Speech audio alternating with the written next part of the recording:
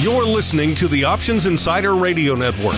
For more quality options programs, visit www.theoptionsinsider.com or search for Options Insider Radio Network in your podcast provider of choice. Listeners can also access all of our programming through our mobile app, available in iTunes and on Google Play. The options market can be a confusing place. Sorting through the daily avalanche of data, alerts, updates, articles, and analysis to find the most important information is an overwhelming prospect. But now you have help. Welcome to the Options News Rundown, the only program that breaks through the noise to bring you the most important news and information from the world of options. Every day we bring you the top 5 option stories curated by the options experts at theoptionsinsider.com, the premier source for free options information.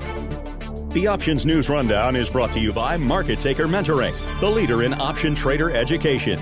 Get trader education, daily trade ideas, and more with a free 1-week trial of Market Taker Mentoring's live Advantage group coaching class by visiting markettaker.com/insider. And now it's time to break through the noise. It's time for your Options News Rundown. Good morning. Today is Friday, March 23rd, 2018. This is your Options News Rundown. I'm Dan Passarelli. The first story today is from investing.com. It's the top 5 things to know in the market on Friday. First thing to know is China strikes back against Trump tariffs. After U.S. President Donald Trump signed a memorandum announcing tariffs on about $50 billion worth of Chinese exports a day earlier, citing China's unfair seizure of U.S. intellectual property, China warned the U.S. to pull back from the brink. China doesn't hope to be in a trade war, but it is not afraid of engaging in one. The Chinese Commerce Ministry responded in a statement in which it outlined plans to target agricultural goods important to rural U.S. regions that tend to support Trump. The world's second largest economy announced plans to levy additional duties on up to $3 billion worth of U.S. imports, including fresh fruit, wine, and nuts, in response to import tariffs Trump announced earlier this month on steel and aluminum, which were due to go into effect on Friday. Second thing to note today is the stocks sell off as trade war fears escalate. Trump's tariff announcement led to a sharp sell-off on Wall Street Thursday that quickly spread to Asian stocks as investors fretted that a standoff between the U.S. and China could impact global trade. Minor stocks were particularly hard hit, while Australia's stock exchange slumped 2% over concerns on the impact on its biggest export, iron ore.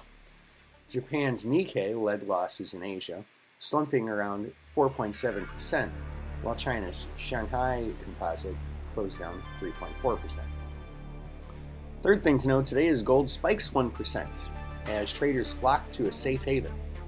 Gold prices spiked to a 1-month high in early morning trade on Friday, as mounting fears over the prospect of a trade war stoked demand for the precious metal. The fourth thing to know is the dollar breaks below the 105 level versus the yen. The dollar slumped further against the yen to this week's lowest point of 104.65, breaking the 105 level on Friday as investors are stocked up on the safe haven currency during the recent bouts of market volatility. And the fifth thing to know today is oil gets boost on hints of production cut extension. Oil prices continued to rise on Friday, bolstered by news that production cuts from the Organization of Petroleum Exporting Countries and Russia could be extended into 2019. Saudi Arabian Energy Minister Khalid al-Falih said on Thursday that OPEC members will need to continue coordinating with Russia and other non-OPEC oil-producing countries on supply constraints in 2019 to reduce the global oil supply. Our second story today is also from investing.com, and they're kind of jumping the shark a little bit on this one.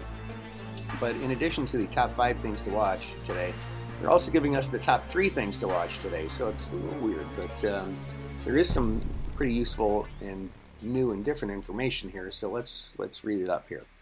Fed Bostic, housing data, and durable goods on tap.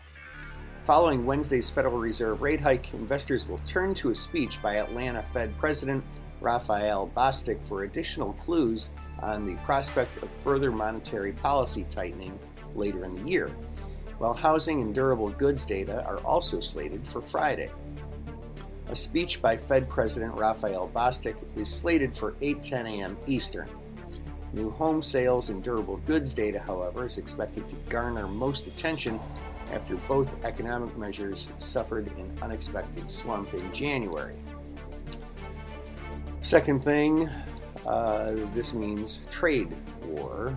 Investor fears over the prospect of U.S. trade war played out in major U.S. averages Thursday as the Dow slumped more than 700 points. And that one we actually did talk about, the double dipping. The third thing to watch is not the things to know, it's things to watch. Very important to discover their difference here. The third thing to watch is Baker Hughes' rig count is in focus. The weekly installment of drilling activity from Baker Hughes on Friday will provide investors with fresh insights into U.S. oil production and demand after the number of oil rigs operating in the U.S. resume their upward trend. The weekly rig count is an important barometer for the drilling industry and serves as a proxy for oil production and oil services demand. And our next story today here is from FXEmpire.com. Natural gas price fundamental daily forecast needs to break hard to take out lingering long speculators. Natural gas futures are taking another hit on Friday, shortly before the opening, despite another healthy drawdown in inventories as the winter heating demand season ends the mostly neutral spring season and the mostly neutral spring season begins.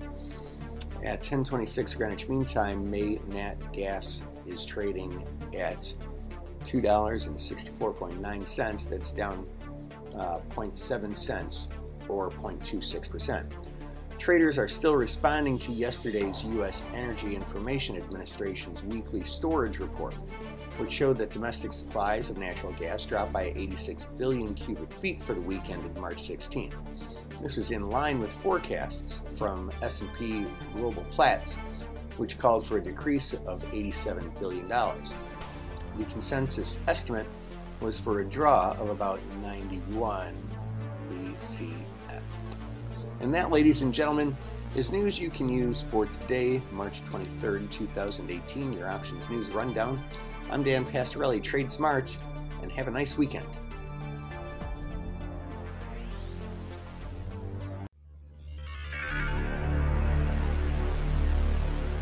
Thank you for listening to the Options News Rundown. To learn more about these stories or any other developments from the world of options, visit www.theoptionsinsider.com, the premier source for free options information. The Options News Rundown is brought to you by Market Taker Mentoring, the leader in option trader education. Get trader education, daily trade ideas, and more with a free 1-week trial of Market Taker Mentoring's live Advantage group coaching class by visiting markettaker.com/insider.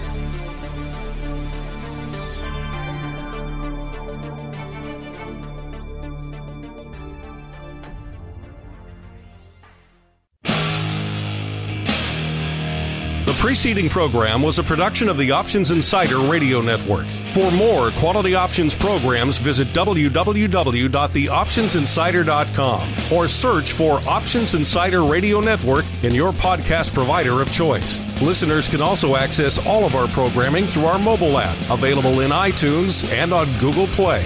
Don't forget to follow along with your favorite programs and submit your own questions for the hosts at twitter.com/options, facebook.com/theoptionsinsider, or via questions@theoptionsinsider.com.